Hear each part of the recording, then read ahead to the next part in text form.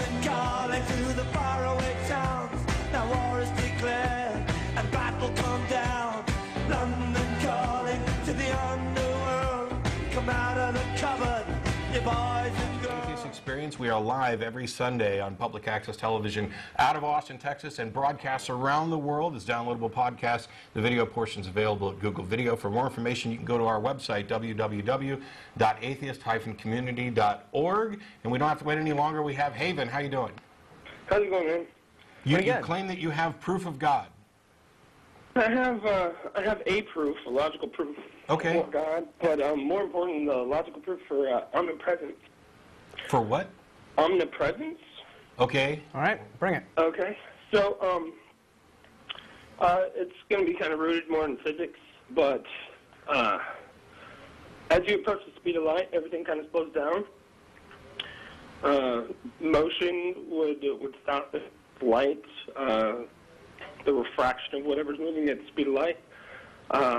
Light wouldn't be able to bounce off a hidden observer, you know, to where the observer wouldn't be, you know, what it is that's moving. But as you're approaching the speed of light, that object would actually stretch to the observer. Does that make sense? Sure, kind of. Well, no, I'm afraid I'm not following his train here. Okay. Well, You're talking about the law of special relativity, right? Like you're in a spaceship Right. flying, you're getting close to the speed of light, and time Right. for you inside your spaceship is slower than it is for the outside. Like the outside, the universe is racing along. Actually, time for the observer would proceed along normally. Yeah. But Whereas to what's the going outside observer, it's would moving appear very to slow fast. down. No, it's moving very. It's moving much. Anyway. You're in the It's like- spaceship and you're aging more slowly. if you're looking at Compared to the outside. a ray of light from a mirror in the dark, the ray of light appears as a length, as opposed to you seeing each individual photon light up. You know what I mean? You don't see specks, you see a stretched ray. Does that make sense? Okay. Okay, but that's still made up of. Yeah, I mean, it's not like a solid beam or anything, right? It's an actual ray, and it appears to be a ray to the observer. The array is the label that we put on it. Understanding the way light works and that it moves, it operates both as a particle and a wave. Right. I don't know how this is getting to proof of God or proof of That was my omniscience. next Well, question. what I'm getting to is And the lines are full, so we need to roll it along. Yeah. It's the proof of omnipresence. Okay. Okay. And it's kind of hard to explain, in terms of the diagrams and a lot of, background in physics and whatnot. Right. Okay. But- Well, yeah. Then I guess we're kind of stuck, aren't we? Yeah. we're kind of. Okay. Thanks. Well, how about Well, with the proof of God. Okay. I don't know if I'm going to be. Give us your quick proof of God, and then we're going to move on to other callers. Okay. Quick proof of God. Classical realism. The fact the universe exists and can't exist because of itself. Also reinforced by the law of conservation of energy. Something has to create the actual system outside of the system that is outside of the law. Why? Why Because couldn't in the universe can't create itself? Okay, where'd God come from? That's outside of our system and possibly unable to understand. Okay, so why couldn't the universe have always existed, and at the instant of the Big Bang that formed the current stage of the universe, that's when the laws that we use to determine what the nature of reality are, that's when those begin to apply. If we can't go... the law of physics would have... the only way that could happen is if the law of physics changed.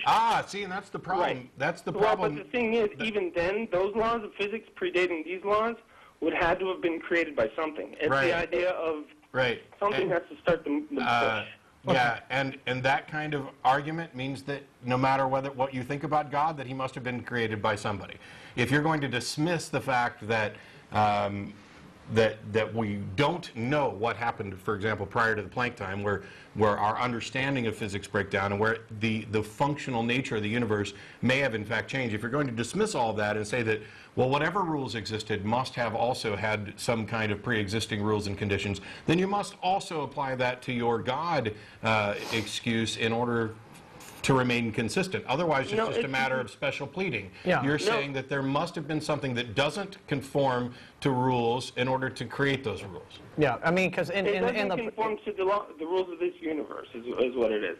What had created this universe doesn't apply to the rules of this universe, but it is the source for all the laws in this universe, as well as the source for the reason. But you need to demonstrate how you know that, how you reach that conclusion. Well, whatever created this universe and its laws obviously had to belong to some sort of other universe or some other realm in which the laws of this one don't apply, so it had its own laws, et cetera, et cetera, et cetera.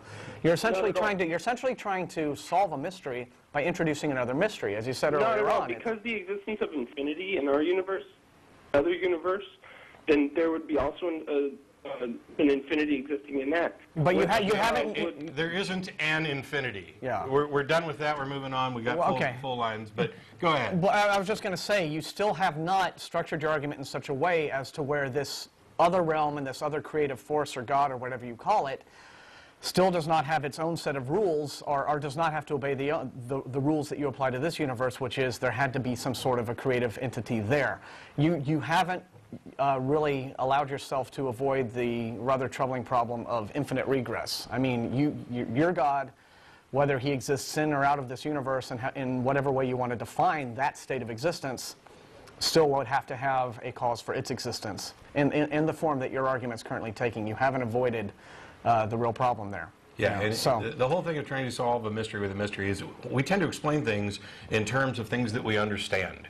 And so by saying that you have an explanation of the universe and that it is beyond understanding, you haven't done anything. Your explanation has no explanatory power. And as soon as you make these special exemptions of, well, there's some intelligent, transcendent being which exists outside of time and the universe as we understand it, and it has its own rules that we can't understand, and that's how this all got here, now you're just making a bold assertion. And what happens a lot of times is when Christians in particular go to assert that this transcendent being exists, they say he also transcends the rules of logic that we understand. And one of the things about that I find really amusing is that the core principle of logic can be expressed as A or not A. Something either is what it is or it isn't. It can't be both. It's an exclusionary principle. That's how we come to understand everything about the universe.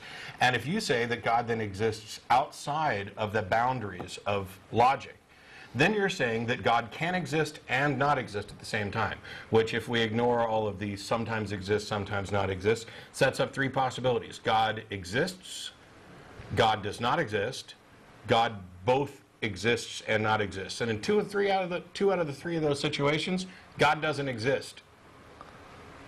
Mull that around for a while. Yeah. I mean, when you want to say something's outside of the realm of our understanding and outside of the realm of logic and reason, that's what you're doing. You no longer have any grounds to make any kind of positional claim. Yeah, it's the same trap that a lot of creationists, for example, fall into. They declare that in order for anything in reality to exist, it has to obey a certain checklist of rules. And so in order to then explain the existence of everything that we are and everything that we see, they begin to invoke things that, oh, lucky for them, don't have to obey that checklist of rules. Yeah. And that's kind of really cheating. You're just really making stuff up at that point, because, you know, if you've simply given an answer that contradicts your premise. Yeah. So, thanks for calling, though. Gonna get on.